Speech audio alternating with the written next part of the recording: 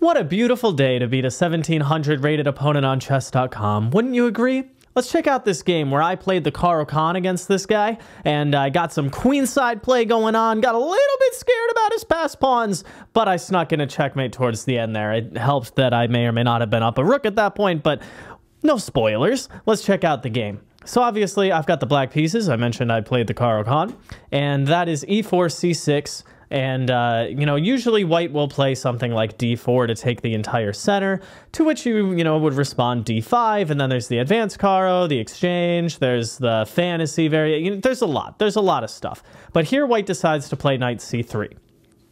All right, that's fine. I'm going to play d5 anyway, try and take my center here. He takes, and now we just got a boring game. We got a boring little symmetrical game that, we brought our knights out to the c3, c6 squares. We have our pawns in the center. It's going to be a pretty mellow game, right? Look at the eval at 0.0, ready to take a nap. But let's see where the game goes. Let's see where it goes. We get knight f3, bishop g4, pinning the knight to the queen, right? Trying to get my bishop to an active square here. And we get, bishop e2, blocking the pin. I play e6, solidifying my pawn structure. This is just the opening. We don't have to worry about it too much. We have h3. I go back. You could take the knight. I just didn't really want to. I like to keep the bishop there, so a little bit of tension on the board. And we have bishop g5. He's trying to do the same to me, so I do the same to him by blocking the pin like he did to me.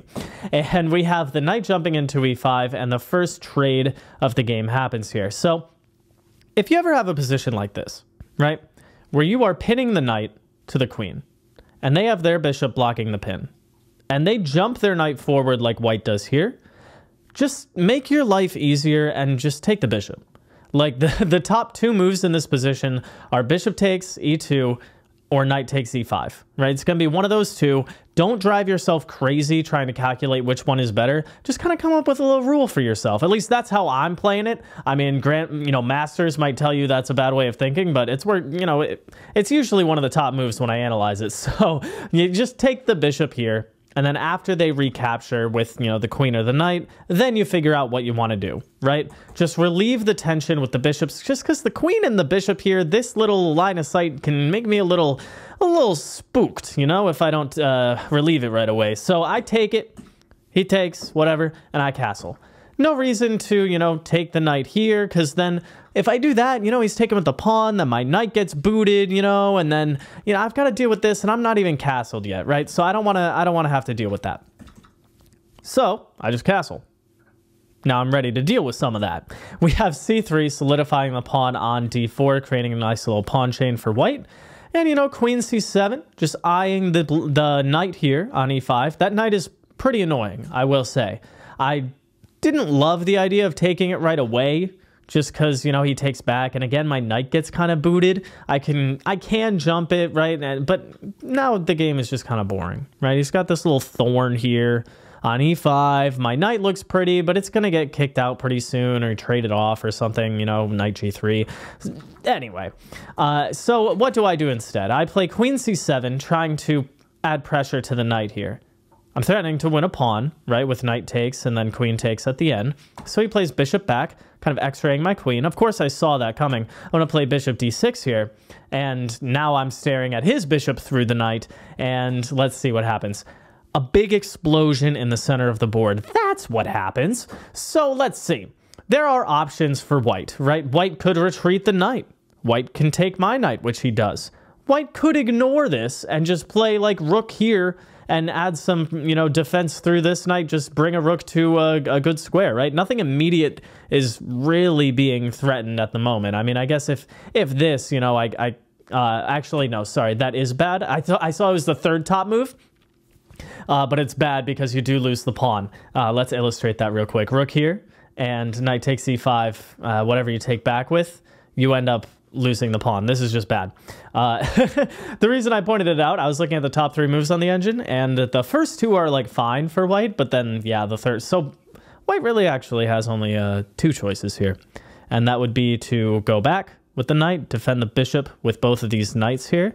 It's a little hard to see, but you go back, you defend the bishop, and then what he does is take my knight here, and then I take the bishop, he takes my bishop, And then I take back the knight. I take the knight with the pawn because I want to play c5. I want to play c5, get the open b file from, or semi-open b file for my rook, and try and get some queenside play going on, which is exactly what happens. Now, he goes knight h5 for some reason. I guess he just wanted to trade everything. But honestly, cool. I mean, I'm good with that. Because if I were white, I'd be trying to get this knight to swing around and blockade my c-pawn and try and, like, be very pesky here, right? Because if I do nothing, then white's knight is going to just be a very strong piece here on c5, just blocking everything.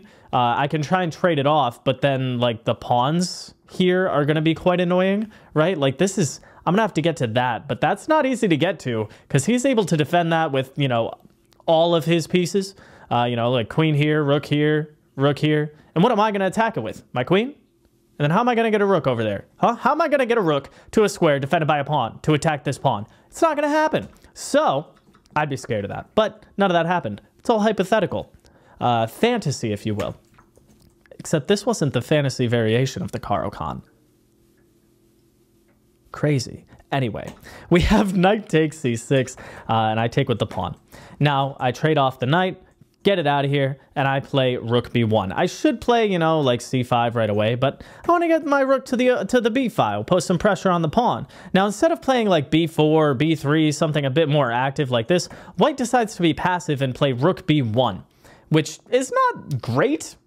It's just not great. It's passive, right? If you're ever playing rook b1 to defend your b pawn like this, look for something else. Okay? Just in general. Look for something else.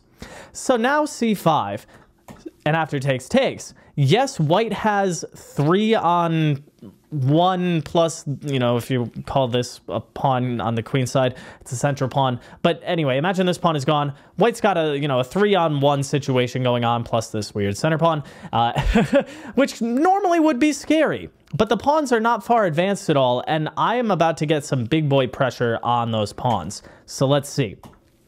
I swing my queen over, hit this pawn on a2 real quick. He pushes it. Now we've got some light squared weaknesses to take advantage of. Now, I play this, looking to double my rooks. Beautiful. Now here, I should play rook b3.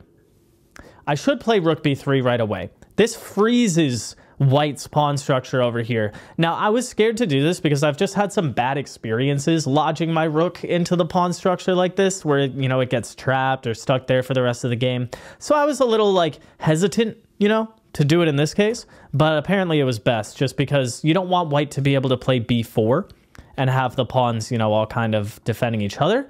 You want to just lock it in place and then get, you know, your rook, queen, and other rook staring at it and try to win it in due time.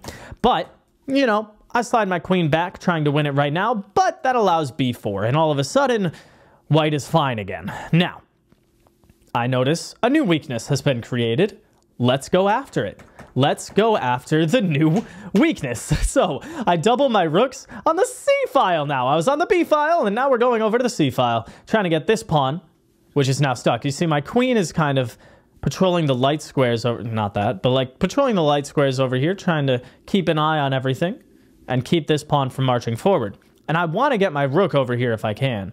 And we see that in a little bit. I slide my queen back. The reason being, I'm trying to remember why I did this, actually. I don't think I really knew what to do in, in this position. I wanted to get my queen... oh, I see. Sorry, I had forgotten. I wanted to defend the a7 pawn. Because if I don't do that and I go for this right away, then I just hang this pawn. And that's not great. Because now, sure, I can win this. Except I don't, because it's just mate. This is a back rank mate, and that's tragic. That's tragic. If that would have happened, I probably would have cried for the next couple of days, but it didn't happen. Thank goodness. Instead, I defend the pawn. And then I lodge my rook into c4, kick the queen away, and now we're talking. Now we're talking. Now I'm trying to win this pawn. Now he can defend it like this. It's kind of ugly. You know, why are you...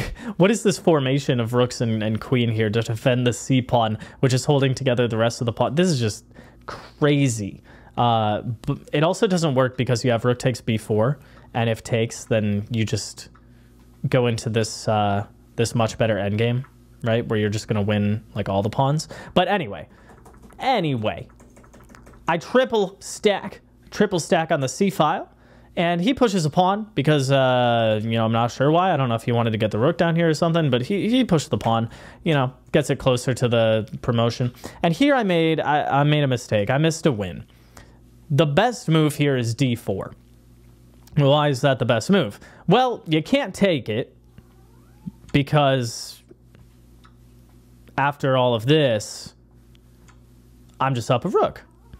So you got to look at that. You got to calculate that a little bit just to make sure you come out on top after all the exchanges. My cat is here. Hello. He wanted to say hi.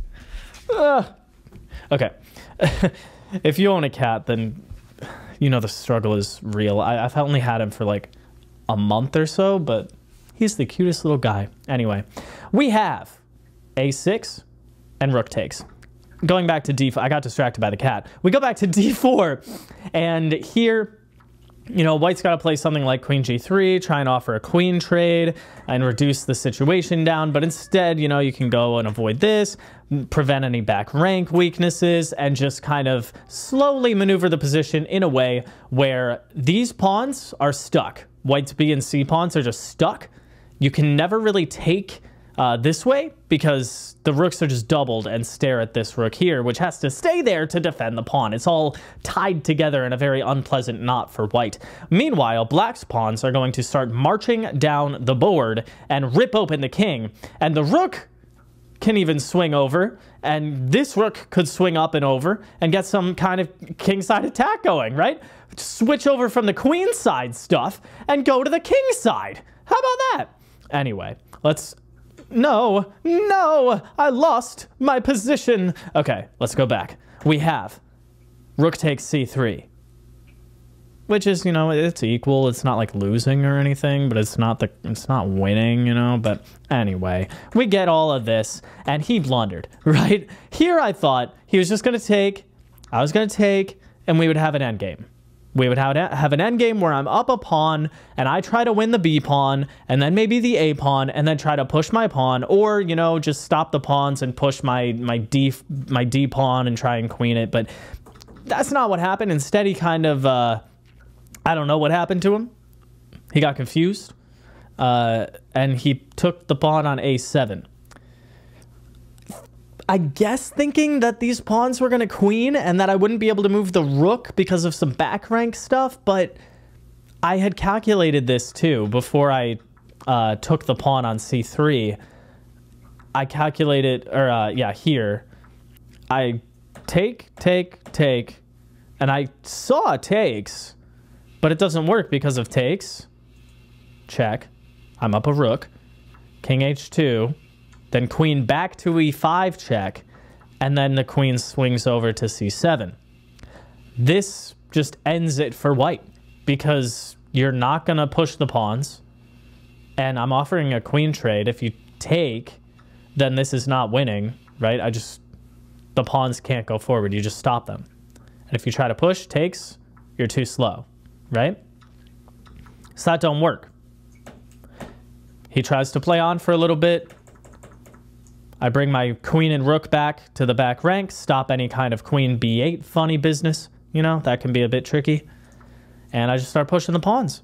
Start pushing the pawns down the center of the board, try and make a new queen. Set up a little discovery here so that after this move is played, I got to check, check, check, and then d3. d3 sets up a little trick, and that little trick is called a checkmating net. Now, the only way black can avoid immediate checkmate is by playing king g1, but instead, white plays this queen d2, and queen h1 is mate, which is really nice. The pawn takes away the only escape square from the king, and the queen just swings in here and checkmates the king. It's crazy. Well, if you made it to the end of the video, as always, thank you very much. Make sure you like and subscribe if you want to see more of this. Leave a comment down below with your thoughts, what you'd like to see more videos about. And yeah, check out one of these. They're floating around up here somewhere. Have a great day, guys.